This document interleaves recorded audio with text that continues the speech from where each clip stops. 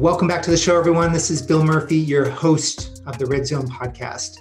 Today, I have a returning guest, Dr. Roman Yampolskiy, and he's a professor at the University of Louisville, and he's the director of cybersecurity laboratory in the Department of Computer Engineering and Computer Sciences at the Speed School of Engineering. He's recently been named to the 100 most influential people in AI for 2021. That's in the top 100. And he's a fascinating individual because we referred to his book recently. In 2019, he wrote a book called Artificial Intelligence, Safety and Security. Now, why do I want you to listen to this? Well, one of the main things is I want you to understand as you're making decisions about using AI and using algorithms that support AI, of understanding what the differences are between artificial general intelligence that we're expected to reach in the year 2045 and narrow AI, like very, very specific narrow AI that you can take advantage of within your businesses today. Because ultimately, how do we control something that is going to be smarter than us? There are people thinking about this. There are people thinking about this from a human societal impact. They're thinking about it from a cultural impact, from a nation state perspective. And I think it's interesting to have this conversation to look at what's possible with AI and why this is going to be such a wide and sweeping technology over the next 10, 20, and 30 years. And most of us listening to this will still be alive at that point. So really being able to talk to people that are thinking about the future in this way, I think is going to be very, very useful. And we do talk about the differences between what it's going to be like to actually take advantage of specific narrow applications of AI versus the wider impact that'll come when AI is actually truly more intelligent than us. So with that, I want to introduce you to my great conversation with Dr. Roman Yampolskiy. So Roman, I want to welcome you to the show today. Thanks a lot. Great to be back. So let's talk about artificial intelligence. Well, let's talk about this first. You're a lecturer, you're a professor at the University Environment, University of Louisville, correct? Yes.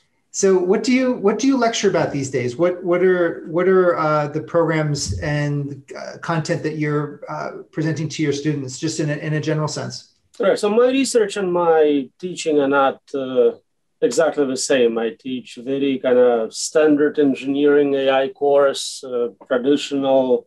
We cover knowledge representation, search algorithms, whereas my research is more about futuristic systems, machine learning. So there is some intersection at AI ethics and security aspects, but what I teach and my adventures in research are not the same. Sure. Well, that makes sense. Well, but maybe we can talk about we'll blend some of that conversation, but a lot of the folks that are listening are business leaders, and so they're on the receiving end of the students that you're putting out. And are you, how do you define smart AI or weak AI versus intelligent AI? And maybe you can help us define that, because I think that's one of the interesting starting points I'd like to explore with you. Sure. There is a lot of terms. Weak AI and strong AI was a historical way of separating kind of human level intelligence versus just narrow tools. So in the 60s, 70s, when we were creating expert systems for doing something very particular, that would be weak AI. And if we can ever get machine to do anything a human does, that's strong AI. Today, the terms probably would be narrow AI and artificial general intelligence, AGI. Of course, very quickly after you get to AGI, with all the advantages computers have, big memories, fast communication, you get superintelligence. You get beyond human performance, and while keeping the same generality. So that's typically what people refer to when using those terms. Now, more confusing concepts come from things like consciousness, self-awareness. We usually stay away from that as to not confuse people too much, but it's not a requirement. You can still do really good work optimization without your systems being conscious in any way. I was listening to. Thank you for that explanation, because I want to explore some of the AGI future conversation a little bit later. I was listening to Jack Ma and Elon Musk in a conference last year, and it's almost like Elon had a disdain for Jack Ma's responses to. And I know you're smiling, so I think you probably saw the same interview. And it's either Jack truly just doesn't care because of and culturally China is just doing some things that are way down. They can do things well before the U.S. is even allowed to even consider doing things. And then you've got Elon, who owns he owns a brain computer interface company, and so he does understand what's happening here. So what are your thoughts? Tell me what your thoughts are in that conversation. And generally, are you more inclined to Elon's side of the fence or Jack Ma's side of the fence? I would say Elon has a lot of good ideas. I usually don't criticize people who are more successful than me. Clearly, they know something I don't. In that conversation, it was interesting to see the difference of futuristic outlook, I guess. Only time will show who's right and what's going to happen. But I obviously agree more with Elon. He has concerns about AI safety. He has proposed some solutions in terms of having a backup planet, escaping to Mars, in terms of integrating with technology to become more competitive through Neuralink. So definitely, I appreciate what he does. At the same time, he kind of helped fund OpenAI, which probably expedited AGI arrival by 10 years or so. So maybe there is some conflict of interest there. Yeah, I was just listening to the founder of OpenAI 3 weeks ago, and I think they just had a breakthrough recently with the AI's ability to identify some visual images, and the new technique was it NG? What is the new? He explained. I'm forgetting the technique, but there's something every day. Today we had a paper in Nature. I think we just defeated record from DeepMind in terms of how many Atari games they can autoplay and how well they do. So something's happening every week. It's a very quick developing field. So how do we so AI is here, and it is, from a disruption perspective, we might not see the full scope of the disruption, but definitely it's almost like there's a convergence happening. Not almost, there is a convergence happening where AI, for example, to run a drone and to run the drones that Amazon wants to deliver your packages, and they want to deliver a cup of coffee within 5 or 10 minutes to someone if they order a cup of coffee. But to run that drone, you need to have AI, you need to have satellite links and geospatial. You got to be able to fly independently and have backup of one of the rotors break. You have to have a lot of convergence of technologies happening. So where do you see AI converging, and what industries do you see it having the biggest impact? I don't really see any industry which will avoid being impacted or completely changed by AI. It's just a question of time. Some things are easier to automate than others. We see financial industry, especially with blockchain and distributed finance, being revolutionized in a matter of weeks, months. Healthcare has a lot of potential for treating biology as just subset of computer science. You have DNA, you can reprogram it, maybe cure diseases, maybe give us a little more lifespan, maybe infinite lifespan. So a lot of potential, and we don't even know how to price those things. What do you charge someone for immortality? Do you charge per month? You charge one-time fee? A lot of those things will have to be decided once we get there. So AI is it really? Can you really look at AI independently as a thing, or do you have to look at AI as a mechanism for example, health span instead of lifespan, like your healthy lifespan, and extending it 20 or 30 years, or AI with robots, or AI with autonomous vehicles. Like, can you look at AI as its own entity, or do you have to look at it in context of a specific vertical and how do you look at AI? So I think that's where this distinction between narrow and general is very important. While it's narrow, it's domain specific. Yes, this is your AI for healthcare. This is your drone AI. The moment you hit general intelligence, it's a human being, faster, smarter, you get free labor, physical, cognitive. So it impacts everything at once. And a lot of standard cultural and economic norms disappear. So if you have free labor, how does that impact value of a dollar? What does that mean even? Can you have property in a world where you can earn infinite amount of money without working? So questions like that, I don't have many answers because you cannot predict how that technology will impact us and what the technology will actually do. The moment AI itself starts doing research and development and engineering, we're no longer able to predict what happens in 5 years, 2 years, 1 year. So for the listeners that are listening in, so there is this thought pattern that AI will be so intelligent that we can actually outsource thinking about money making or coming up with new ideas or an innovation in an area because it can do computation at a scale well beyond the human brain or even 4 or 5 brains. And so are you thinking that's going to be right at, so AGI, are we saying that that's going to be like in the year 2030, 2040, 2050? Like I know there's a lot of opinions about this, but where do you see AGI happening? Yeah, nobody knows for sure. It's very hard to predict, especially the future. But historically, a lot of timelines kind of converged around 2045. 2045, okay. With recent significant investments, companies like OpenAI, I think we expedited it where it could be much sooner, much closer. But again, nobody knows for sure. The important realization is that it doesn't matter. It's such a major change, whatever it happens in 10 years or 15 years, it makes no difference. It still completely changes the whole society. And all of it is based on our assumption that we can control it. That is not a given. My research is about how do we control something smarter than us. And if we don't succeed at that, asking, well, how is my stock portfolio going to do after superintelligence is a meaningless question. We don't know if we're going to have society, if we don't know if we're going to have economy.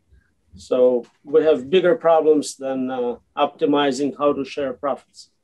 Yeah, that could actually be the title of this program. How do we control something that's smarter than us? And technically, it's smarter than us now. I mean, if we use our phone in some aspects, it's very kind of narrow, but there's parts of our phone where we ask questions and things like that and it speaks back the answer. So it's also global us. It's not an individual. It's all of us as a scientific community, as a society. So it's really just a competing agent to all of us.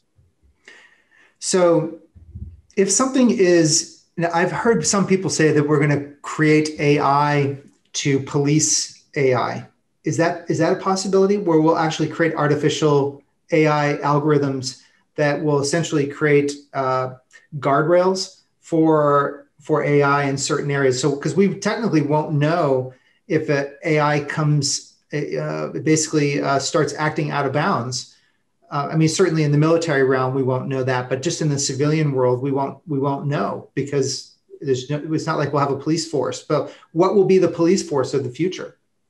So that never made any sense to me. That's kind of catch-22. You need a safe AI to be a police officer to control bad AI. Well, how did you get to police AI first?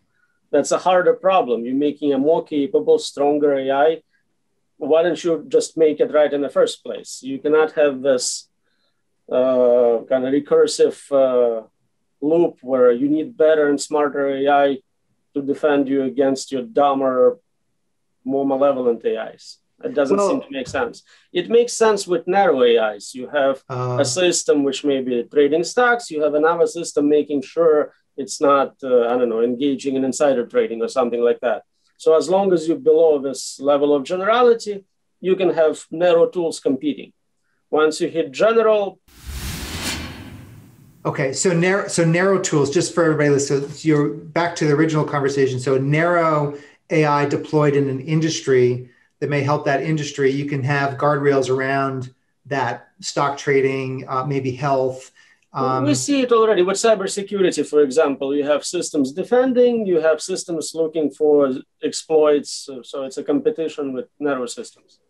Okay, right. And so, but that also, it also can be used, and it is already being used, but it also can be used on the offensive capabilities to these tools. But it's in a narrow context, is your point. So when you get to artificial general intelligence, or as the picture to your above your left shoulder, the artificial superintelligence, really at that point, you're having are you out of the narrow lens at that point, and you're having multiple essentially AI avatars in many sense, or how do you look at it at that point?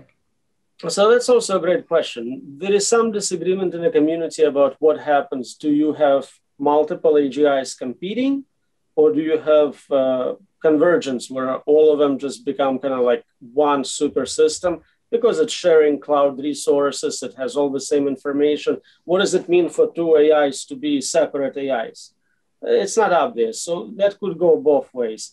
It seems that if you are the first system to become that capable, you have an advantage. You can prevent other systems from emerging. So the first superintelligence to show up would probably be the one we'll have to live with for a long time. Interesting. So in many respects, it could be an arms race. I mean, it is. It's already an arms race. Different countries, US, China, Russia, trying to get there first. And we probably wouldn't know that this is happening. I mean, people in the industry know maybe what's happening, but I wonder if this is happening consciously with our military and defense programs, where we're actually trying, because it's a very different. There's a military application, but then there's also, just from a commercial standpoint, we can't test CRISPR the same way that the Chinese can test CRISPR. Is that a problem for the US? It depends on what you're optimizing for. If you want to get there first, then it's problematic. If you want to get there without experimenting on your own citizens, it may be an advantage. So it depends on how you see it. Well, I mean, for me, I don't spend a tremendous amount of time thinking about it, but if you can optimize mice and make better mice with CRISPR, then ultimately you should be able to optimize human beings, which is really the first time that we've depended on somebody other than God and serendipity to craft the human, or natural evolution to craft the human race. I guess now we're actually inserting our will into the creative process, which means we're going to create almost like a separate human race, or separate, almost since Homo sapiens broke off from Africa, and there was Neanderthals and there was Homo sapiens. It seems like we're back there again in many respects.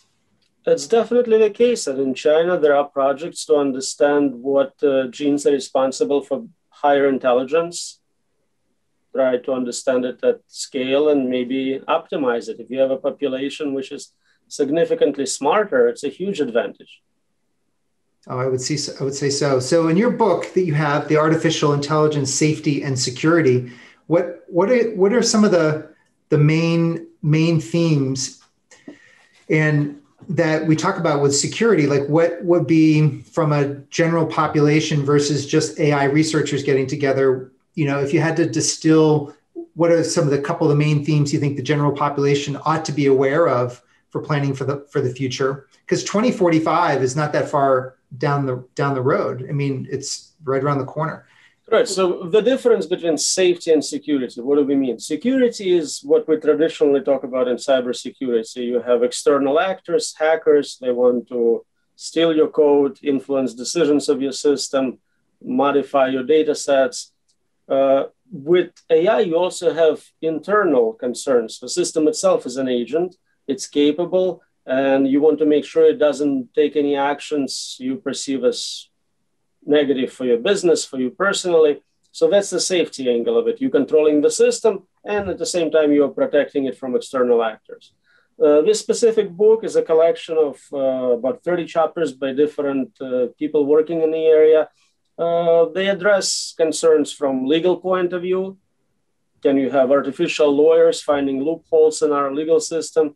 Economic point of view, philosophy, really any subdomain has something to contribute to this very important discussion. What do we want to build? How do we control it? What is success going to look like? Because we don't even agree on what it is we're trying to accomplish with those systems. Do we want them to take over? Do we want to stay in control? If the system takes over, how does it decide what to do? So all those things are still kind of open to interpretation. What do you think is the best path? Do you think that there's going to be, and is our intelligence need to be more narrow as we go through, for example, teaching with students and teaching? If we're going to have, is it too simple to look at the advent of we used to have ditch diggers. So in the early 1900s, if we needed to build a ditch, we would get a bunch of people, get a bunch of labor with a shovel and build the ditch, whether it's 100 feet or 100 miles.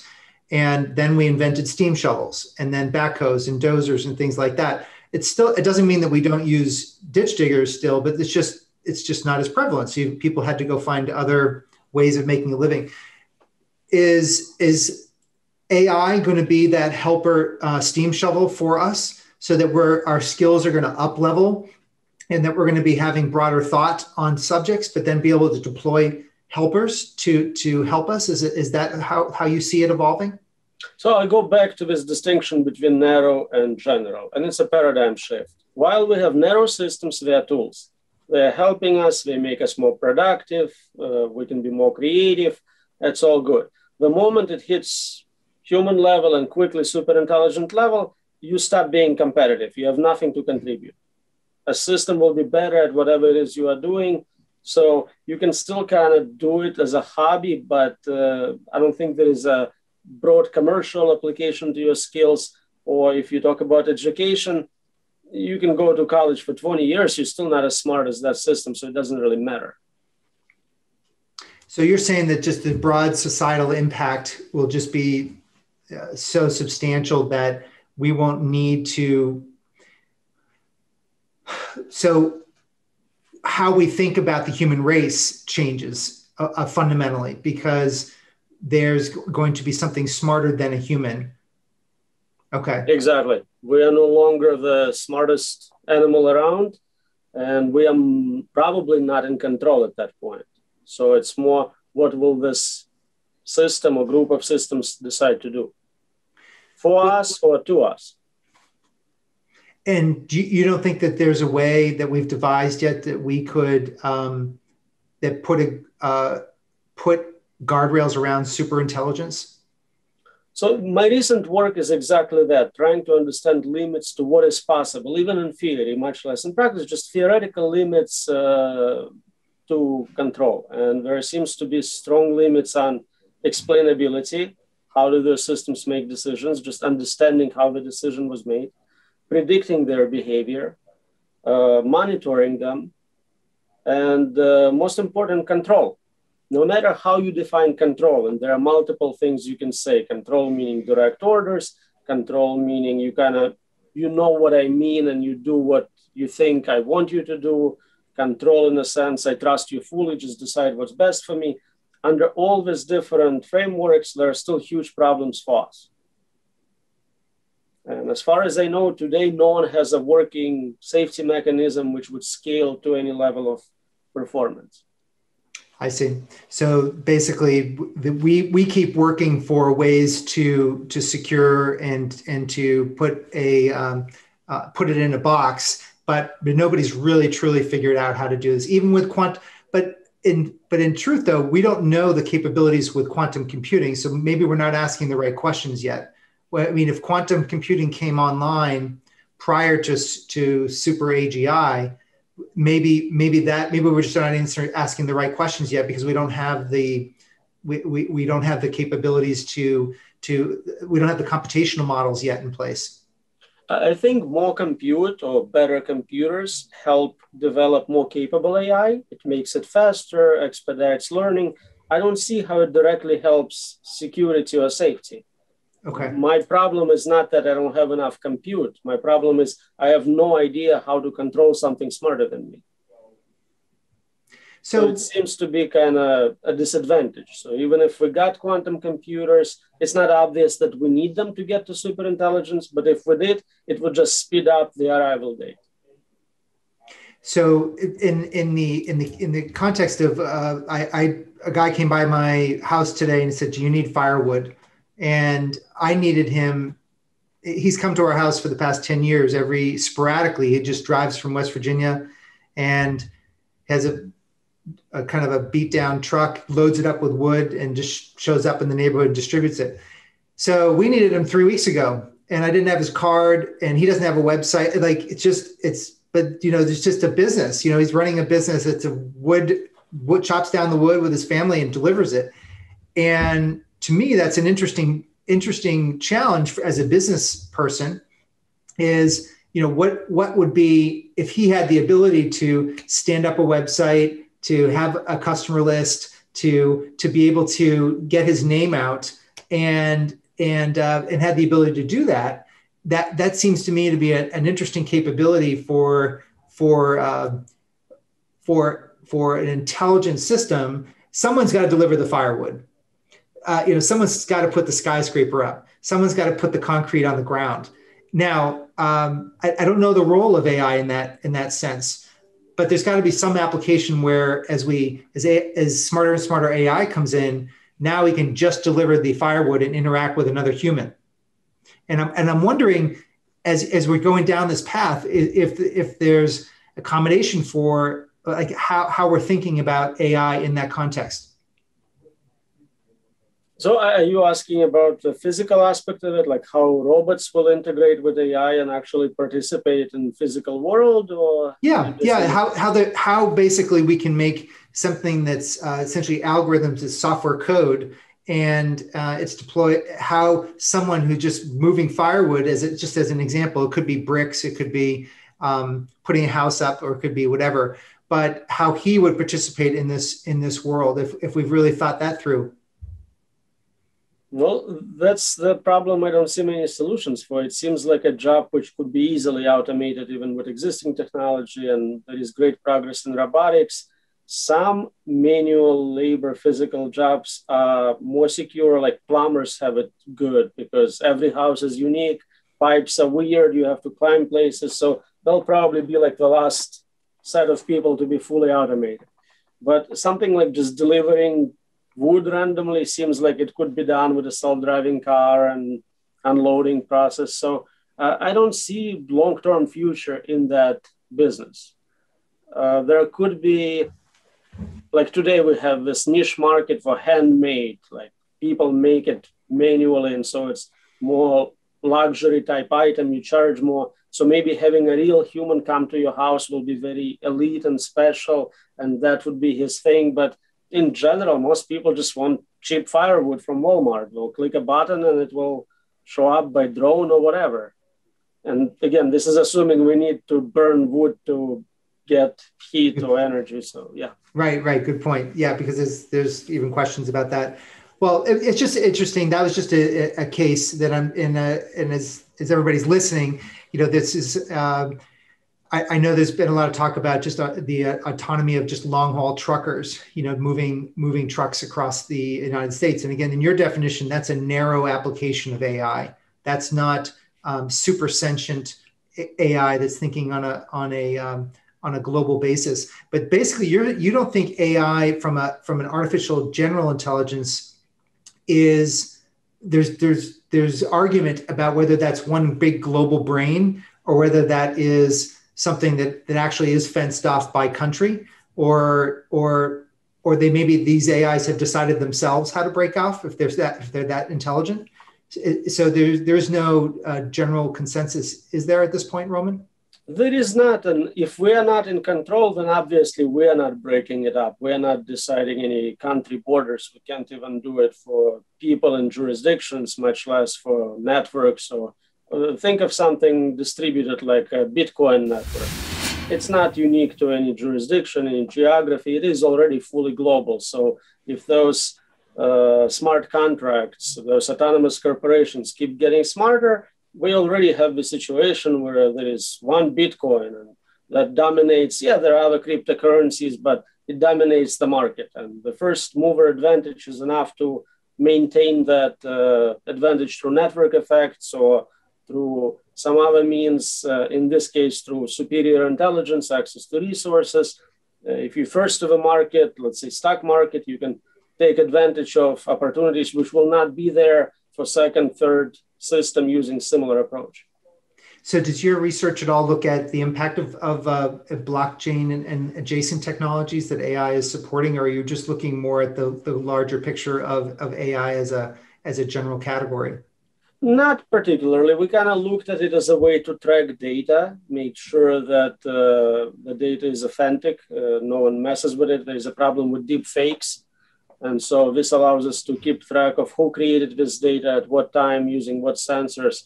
There is also opportunities for uncensored communication using blockchain protocol, but not particularly for AI safety, no. So what kind of questions are you finding most frequently asked of you now in the AI safety world? What are some of the big ones that keep coming back to you repeatedly that people ask? It really depends on who you're talking to. So if it's people completely outside of this domain, their concerns kind of like science fiction. Is 3 laws of robotics sufficient? Why are you even working on it? You know, Asimov had it years ago. If it's a little more advanced crowd, they may be asking about, as I said, consciousness and how is computer going to kill me if it doesn't feel anything, things of that nature. So it really depends on where you're at. And even with kind of advanced researchers publishing in this area, I feel like they underappreciate the impact from this. So you see papers like, well, after we get superintelligence, how do we share profits from this amazing invention? Like, how are we going to split it? Who gets more money? And it feels like they may be missing something from it. So how people are making money from this, and there's definitely an interesting thing I think that has to be figured out, and that's how you have people that aren't familiar with these technologies. Are they truly going to be left behind? And I don't mean that just because I feel bad for the folks. That's not where I'm coming from. It's just that there's been a general, I'm looking into VR capabilities for my company right now. And then the guy that, has 4 kids that he's thrown in the back of a pickup truck from West Virginia to deliver wood to my door.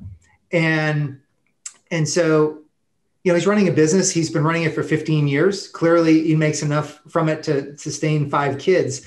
But now I'm putting together VR rooms for collapsing capability of people being able to integrate work, both in my employees, my board of directors, future customers. And it's an interesting shift, because you just have vast chunks of people that are really not as technology oriented, and then so where I just look at that as a very interesting it's a complicated problem to solve for, if it is even a problem to begin with. It is very interesting to see this difference on the same planet. At the same time, we have people who are in the jungle chasing animals with spears, and people trying to get to Mars all at the same time. We argue about how to control superintelligence, but there is nothing more advanced than a diaper, which I have to change. So there is a lot of this craziness going on. I'm not sure if we ever get to a point where it's same level for everyone. VR does offer amazing opportunities for kind of equalizing some things and for AI safety. One of the biggest problems in safety research is the alignment problem. How do we get not just computers to do what we want, but all 8 billion of us to agree on what we want? And given that 2 of us will never agree on anything, probably, it's unsolvable. unless you're doing it virtually. In virtual reality, if it's good enough to where it looks real, it feels real, I can give everyone what they want. I can have 8 billion universes and you get exactly what you want. I don't have to compromise. So far, that's the only solution I found to actually solving this multiple agent alignment problem. Yeah, I would agree with you with that. I was in a conference last week or two weeks ago, and the last day of the conference was in an Oculus headset, and the second day of the conference was on virtual spatial web, which was I would call like a transition between full headset. But that headset's going away. Like the Apple shipping the glasses in a month, where you're going to be able to interact with essentially the internet and 3D objects. And now we're looking at NFTs and blockchain, and this is a really interesting capabilities that normal humans can buy a pair of glasses and now with SpaceX and Elon's company SpaceX putting satellites around the planet, we're going to be able to get the next 3 billion people online. And so you look at this from a world of abundance point of view. I think AI potentially could be very beneficial in the sense that we have so many connected humans and so many connected things that you can't manage that as a human. And the question is, is the AI here purposefully to help us? And that's a question like, what do you mean help us, Bill? AI doesn't help us. We're the ones who program it. But then you're just saying, no, there'll be a point in which it's programming us. It's controlling us for sure. We're starting to see glimpses of it with big social media companies. Facebook, Twitter, they have algorithms which go in and say, you are not allowed to post that. And a lot of times they make a mistake. It has nothing to do with the topic. I think there are some great examples. I collect AI accidents, AI failures. And I think the recent one I saw was some sort of chess YouTube channel got banned for using black and white. So yeah, I mean, some of the political channels that I've listened to have been deplatformed, and we think that our human beings are making that decision, which a human being had to put a global identifier into the algorithm. But the fact of the matter is, there's too many of these sites for Facebook and YouTube to be chasing them down. It's got to be a helper AI in the background, correct? Right. At least the first step of filtering is based on AI, looking for keywords, looking for patterns. So there is a lot of false flags, and you report it and they reverse it a few days later. But this kind of gives you an idea of what's going on. They're shaping your views. They're shaping what you do get access to, who you can be friends with. So it's very predictive for what's to come.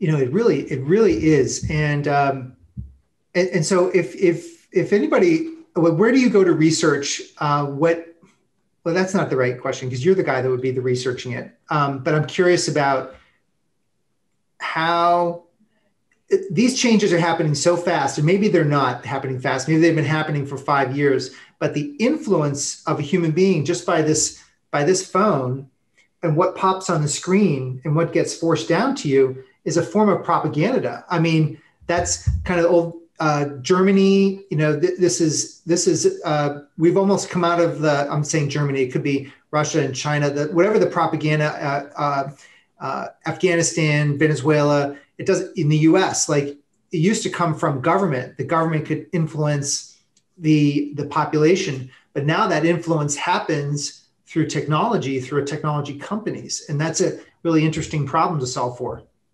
It is, and I was thinking about it. First Amendment protects you from what was at the time most powerful entities, governments. Today, multinational corporations are the most powerful entities. Something like Facebook is more powerful than a local government. So maybe we need to update our legal paperwork to make it compatible with current situation, because otherwise, on paper, you still have those liberties, but in reality, you no longer have any options.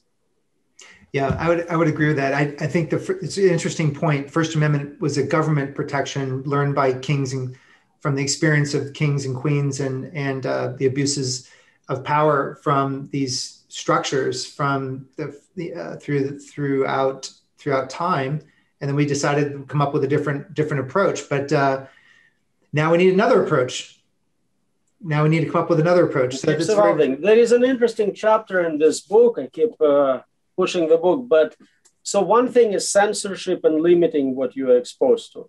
The other one comes then we see those AI systems generate content. You saw language models like GPT-3 from OpenAI. They can write text which most people think it's written by another human. It's that high in quality. So you can be drowned in the ocean of fake news, propaganda, fake stories, friends online, you have maybe chatbots. You don't even know if you are connected to a real world. You can be living in a completely artificial created bubble of those bots, chatbots, language models. And it's going beyond text. We now can do images, video, sound. So that's what I was trying to remember. GPT-3, you just mentioned it. That's been a little while ago. It goes so quickly. Now it's no longer the latest or the best. So you have to watch. They did it for images now. Yes. They're doing it for other domains as well. Yes. Yeah. So it's interesting that influence. And so, and it's funny. We were talking about the AI would have essentially its own brain to dominate once it gets smart enough. Now it's essentially people. It's tech companies or people or that influence can be wielded just by the fact that they own the gateway of pushing down content down to so it's really powerful. This is really a really important conversation we're having. Well, I appreciate you for the conversation today, Roman. I know it's been a couple of years since we talked, and I encourage everybody to get artificial intelligence safety and security that's listening to this. These are powerful conversations about the future. And even though our kids are being taught very specifically how to build these algorithms, and then ultimately how this is going to morph into superintelligence, I think these are thinking patterns that we need to be thinking of for the future. I agree. So I think there's a difference between wisdom and smarts, Roman. Probably, but I'm sure there's artificial wisdom just like artificial intelligence. I hadn't really thought of that. Artificial wisdom. What do you mean by that? Well, if you can define what wisdom is and what it means to humans and how do we acquire it and measure it, I'm sure I can automate that process. I hadn't really thought about that. I hadn't thought about there's a difference between understanding these powerful technologies and then deploying them in a wise manner. Or not deploying them. That could be your wisdom. Or not deploying them. And largely, the culture in which you live can influence how you deploy things. Absolutely. And expectations from technology are very different as well. This is wonderful, Roman. Is there anything you wanted to clarify, or anything that you wished I had asked that you want to have a chance to say before we go? No, I think you got all the right questions. It was fun. Thank you, Roman. Thank you for jumping on this call. It's been a couple of years, but I appreciate you getting us caught up on your book and your research, and this was a lot of fun. My pleasure. Thank you, sir.